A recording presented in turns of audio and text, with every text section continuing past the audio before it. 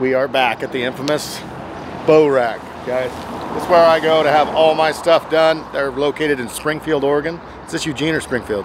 Springfield. Springfield, yeah. Springfield, Oregon. They're probably one of the leading bow shops, probably in the country, I would say, pro shops. Wayne knows his stuff, hires great employees, guys that stay here forever. And anyway, we are gonna set up my Hoyt bow today. Come on in.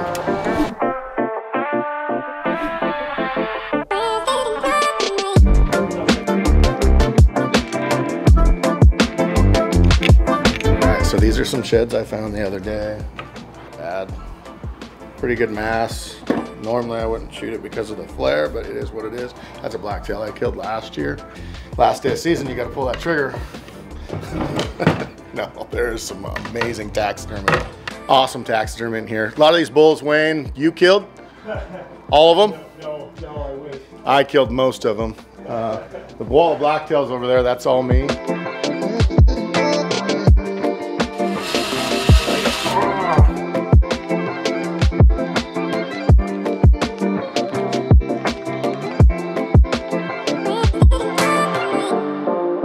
They took two 340 bulls from like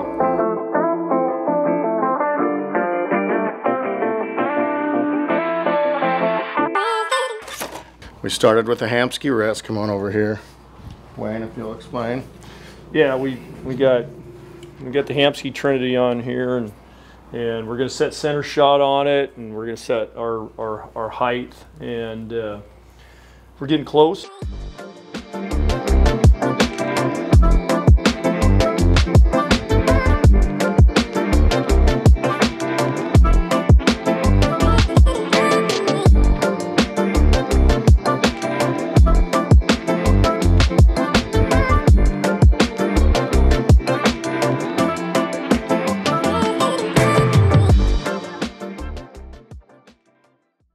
So this is a bungee, and it's new with Hamsky, and what it does is it takes all the noise out of the cord, because believe it or not, if you've got a Hamsky and you've got a spring set up and you don't have some kind of dampener on this, it'll make noise. I mean, you can physically hear it when that thing comes down, it'll make noise. This takes all the noise out of it, and then also it acts is the same position as the spring does. So this is a new item, and so it's an aftermarket that you can buy. They're like $45, and you can redo your cord system, and you can do this instead. So, you know, a lot better setup, takes the noise out of it. Of course, you don't have a spring that can stretch out. You know, like I was just showing Trent that you can actually, you know, if you hook brush or whatever you're walking along, you hook brush, you can actually stretch these springs out, because of course that's not the way it was, and it can even stretch out worse than that. With not much, you know, hook it, pull on your bow, and boom, there you go, and your rest is standing straight up. You got a big bull or buck standing in front of you, and you got issues. So that's more that eliminates that. Then that's more for like competition kind of side of things. That well, you're not going to be in the brush. This or is East Coast stuff. This is going to work well. You know, just replacement of the spring. It's Right. going to do the same thing. Right. You know, but it's got just a lot of other benefits. And then the way they've done this collar is pretty unique too, because the collar just has a saddle here that the cord just, you know, saddles at, and there's no positive lock on this.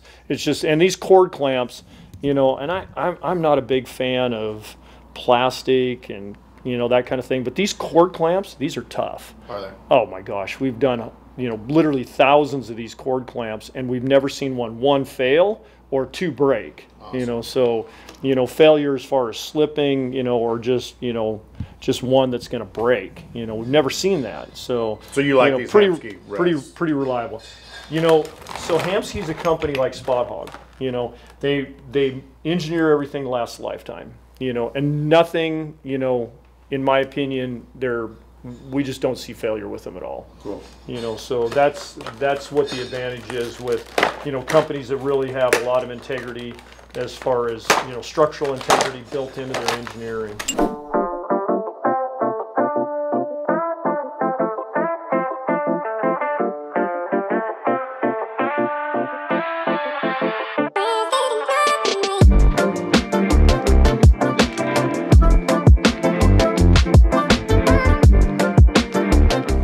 Do a couple double checks here. So you got a string level, which string and bow level are important. So, let me, 4 foot. Yeah. And you gotta love these vices. They're just pretty trick.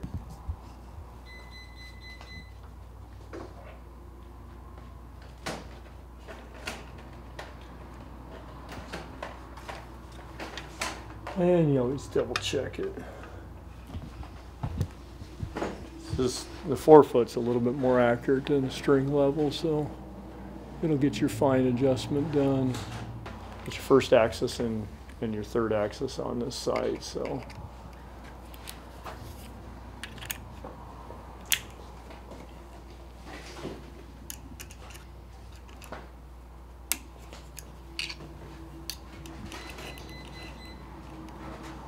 And just pump that. Just pump that over a little bit. anybody can screw an Allen wrench in to put a rest on. Getting the rest true is a whole different story. Anybody can make a D-loop. But the reason that I come to the boat rack every single year is because all the second, third axis stuff, as far as getting everything balanced, and then we'll go and we'll shoot through paper, getting everything tuned just right to where I don't have to mess with the bow and I can just shoot the bow. And I think a lot of people at home, when you're trying to do this by yourself, I mean, like Wayne has all these different levels, and he put a 4-foot level on the side, and then he'll do some more stuff with the cams, with the leaning of the cams and stuff. A lot of people don't have that stuff at home, and that's where a pro shop makes all the difference in the world, because you can mark the, like Wayne, every single year he'll mark my cams, and with a magic marker, like a white marker on the black cam, and I can right off the bat, like if I have an issue with shooting or something like that, I can look at those marks, see if things are out of whack, stuff like that. It's just the little details that a pro shop, especially like the bow rack, but a pro shop can get you over just trying to just, you know, backyard do it yourself. So that's why we come here, and before opening hours, so we get VIP treatment.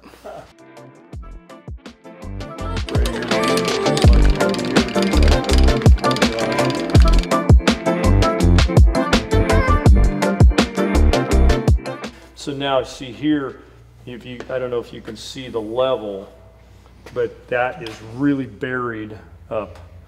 So if I level, this is telling me what bow's level, but you see where the level's at right here? That level is buried to the right. Oh yeah. Yeah, so we're gonna bring that back. So obviously it's buried up this way, so that sight has to come this way. You know, so we're just gonna loosen this here. And these react pretty quick. I mean, it doesn't take a lot, so I just like, that's like an eighth of a... It's not much. It's not much. But enough at a downhill 45-yard shot. It's well, see, this comes all the way out like this, and then this is turning, so it turns it pretty quick. So I just made a little adjustment there.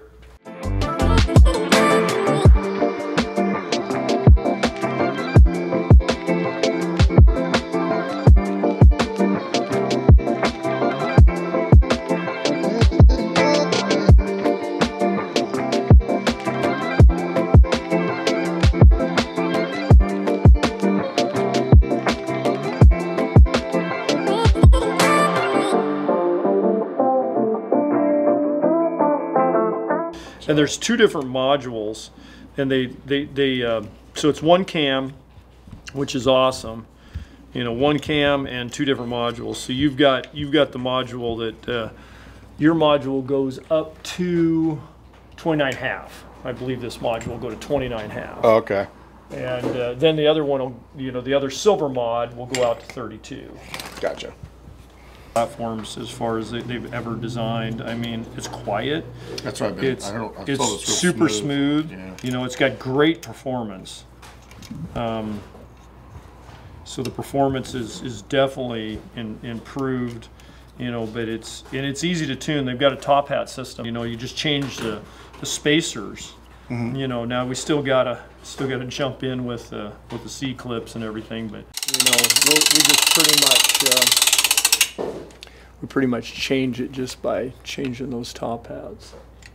So yeah, we're a little bit open on the top. Right. Put about a full turn in that one. We'll see if that brings us around. So I'm setting the wheel timing. I just we were a little bit open on the top, and so that means, you know, being open on the top, you know, we're closed on the bottom. So to bring this cam around, you just got to put a couple twists in it, and then double check it. And so there's a set of string stops on this cam. So you have a top stop here, which is kind of cool too, because like if you go to Idaho, you got 80% let off. You can put those right on 80%, you know, so it's not like you're even changing anything but just a draw stop. So here, you know, and I'm blind and need a little light.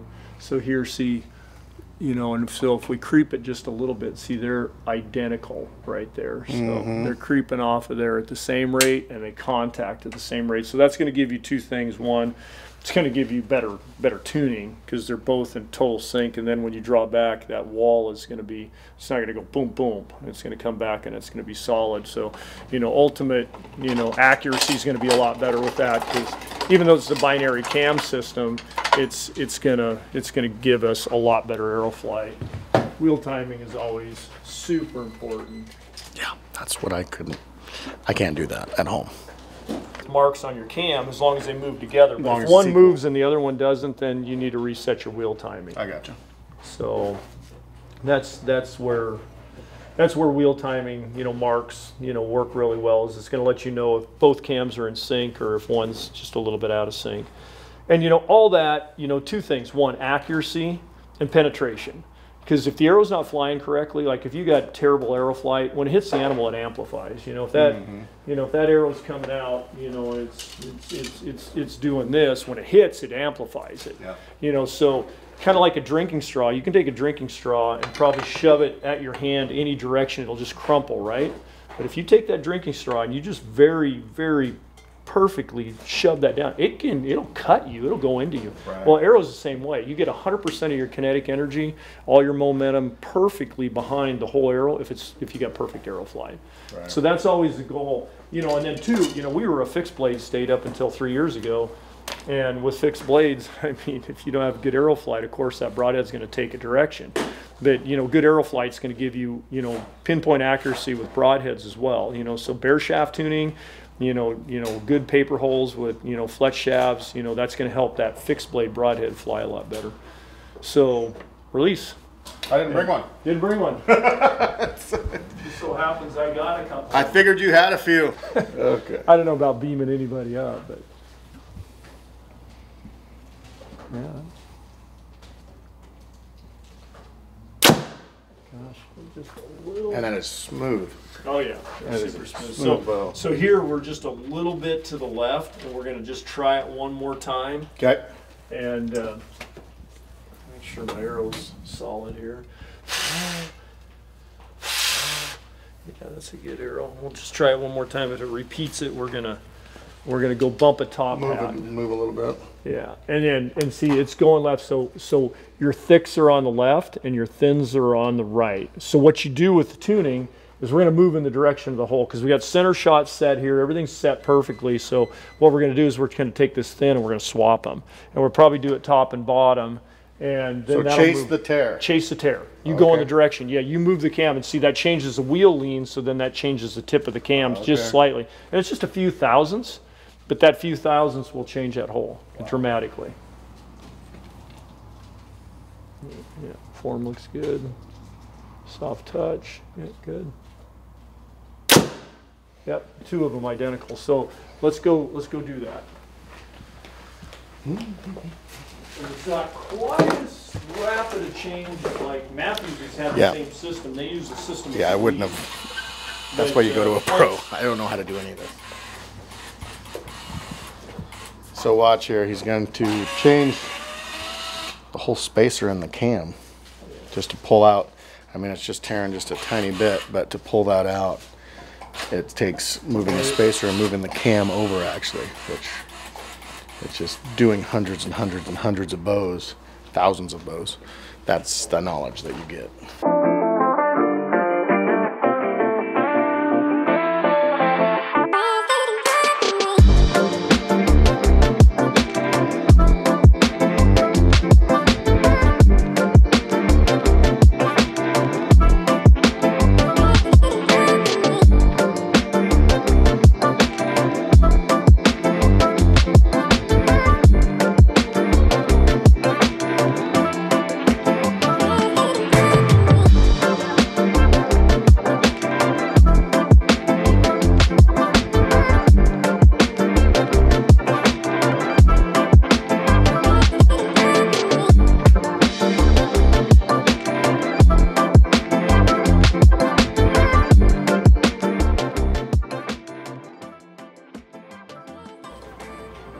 So now we've switched the spacers. We're going to see what kind of results we get here.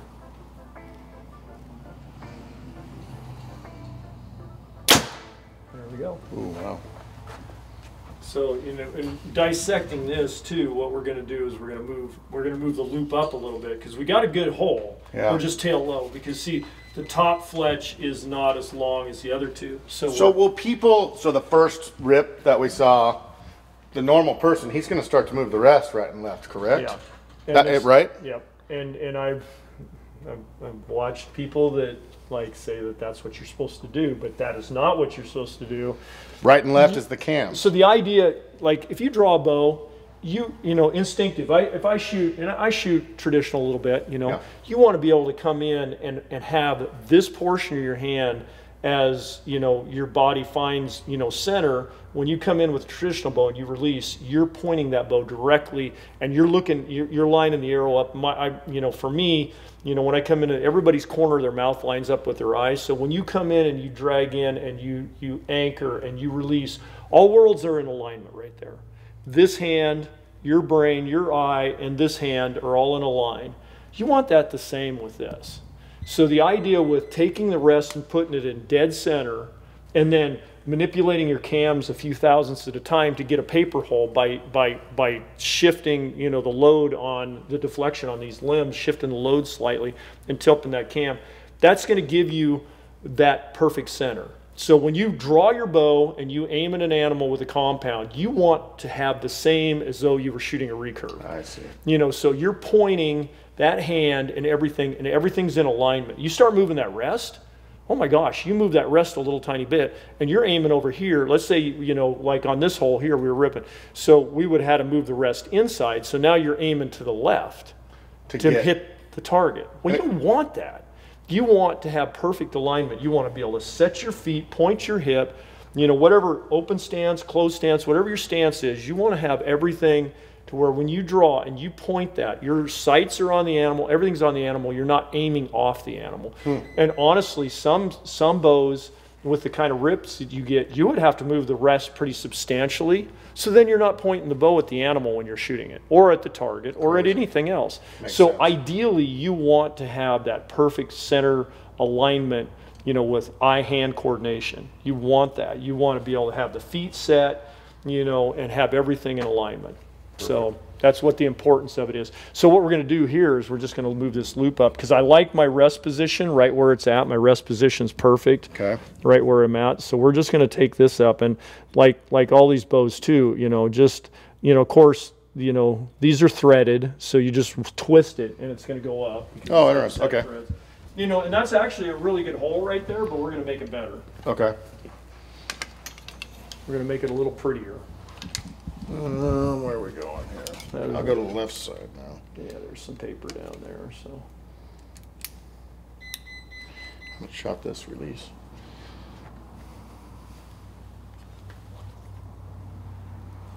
And then just, yeah, good soft fingers on the front, just soft touch. Oh, wow. Yeah, so here's textbook. So, you know, this is where we started. These were our two holes. Of course, we were going left, so then we flipped the top hat. Then we shot it again. We're slightly tail low. So then we come in here, and we could shoot a bear shaft. It would do the same thing. You know, bear shaft or fletch shaft, it's going to do the same thing. But, you know, right there, we're textbook. So what I always look at is all three holes are equal. You know, and so we've got perfect arrow flight with that. And, you know, there again, now we're ready to sight in. And what we're going to do now is we're going to step over and we're going to get peep height. Peep height set correctly. And then we haven't shot this sight yet, so we're going to shoot this close 10-yard target close and get everything, you know, dialed at this distance. Just aim at so you don't one of the blue ones. Sure, one of the blue ones is good. And then I like to close the eyes, come into that anchor, find all your touch spots, and then just open just the right eye. Just a hair high. Hair high. So we're going to drop that down, and I'm going to have you shoot it, and we're going to do it again. Good. Yeah, always have one straight up. It's going to give you your maximum amount of clearance going through that rest, which there's no contact on that rest. It's like 100% clearance. Yeah. So how was that peep height there? Better. Better? Yeah, let's go up just a hair. Yeah, there's a perfect X. Better go film that X. That's pretty good. My first one ever. Okay, so now he's gonna just tie in that peep. So that's another good thing to do as far as take the peep, tie it in on both ends, and they'll tie all the way around it so nothing moves after it's all done. Got it.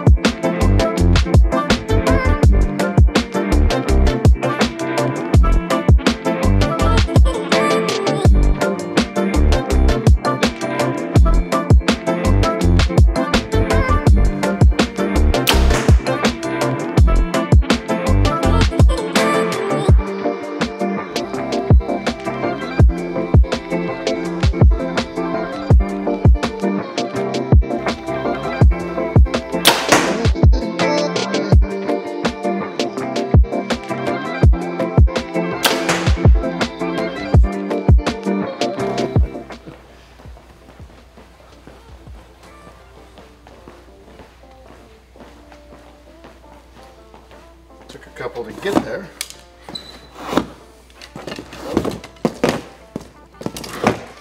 So, finishing up here, just shooting a couple arrows just to make sure my string doesn't turn, so I have to get my peep turned after that. That's about it, guys. I can't stress enough, Wayne takes bows from all over the world, don't you? Yeah, he has. Last time I was in here, there was guys that flew in from New York. They flew here with their bow just to have Wayne and the bow rack work on it. So it's pretty much a world-renowned shop. And I would stress, honestly, when it comes out of here, it is a shooting machine. And anyway, if you guys are looking for a pro shop, they take in, like I said, you could just ship it in the mail and they'll do everything for you. And then they'll ship it right back to you all done, and it's worth it, definitely worth it. So don't screw it up yourself, have a pro look at it. Thank you guys so much to the bow rack, and that is how you set up an RX-5.